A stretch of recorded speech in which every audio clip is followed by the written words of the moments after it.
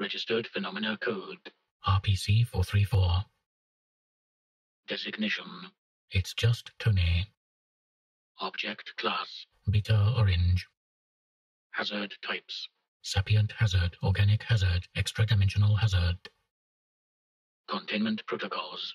RPC-434-alpha resides within a standard anomalous containment chamber.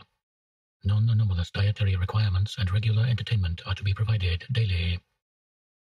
Under no circumstances are non-designated personnel to make physical contact with RPC-434 during the activation of its anomalous properties. Description. RPC-434 is a human male referred to by the surname Tony. While RPC-434 bears no noteworthy physical features, multiple accounts of multi-universal travel has led to the conclusion that RPC-434 may possibly be a universal constant. Instances of RPC-434 have been found throughout a majority of alternate universes traversed by the Authority, located in areas that would be biologically unfeasible for a non-anomalous human being. Instances of RPC-434 each remain located at a fixed point in space and cannot be moved or injured by regular means. See Addendum 1. Note. Location examples include floating in deep space, other locations with no breathable atmosphere, and on one occasion a collapsing star.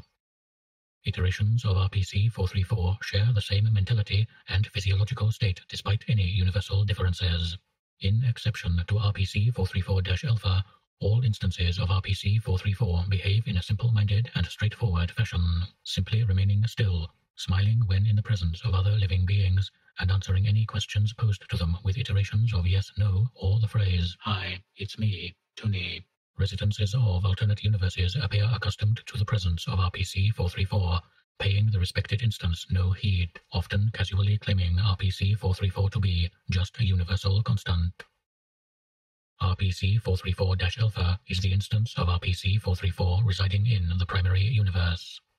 Unlike other instances, RPC-434-alpha is mentally sound and has no difficulties conversing with others.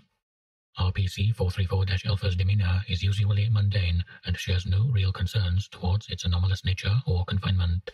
No records of RPC-434-alpha exist, and when questioned, RPC-434-alpha claims to have existed indefinitely, believing itself to be a universal nexus. RPC-434-alpha is capable of perceiving the surroundings of another single instance of RPC-434 at a time. While doing so, RPC-434-alpha will become temporarily aware of all memories and knowledge of the respected instance while keeping its own. However, RPC-434-alpha becomes incapable of perceiving its own direct surroundings while doing this. Any life form that makes physical contact with RPC-434-alpha while it is in this state will be immediately transported to the universe RPC-434-alpha is currently perceiving, and may return by making contact with the universe's instance of RPC-434. Almost all instances of RPC-434, however, are apparently randomly placed throughout universes, leading to many simply existing in uncharted areas of space, often resulting in the loss of test subjects. RPC-434-alpha describes the use of its anomalous properties as being harmless to itself, except when perceiving alternate universes which follow heavily alternate laws of nature, which it describes as being extremely disorienting. Addendum 1. RPC-434-alpha does not receive any harm from injuries done to it or natural biological phenomena. It has been discovered that any damage will instead be transferred to an alternate instance of RPC-434. Upon receiving a lethal amount of damage, the instance of RPC-434 and its respected universe will become inaccessible by any means, and any equipment used for detecting alternate universes will show the respected universe to not exist. RPC-434-alpha will become incapable of switching to the viewpoint of the instance or access its memories.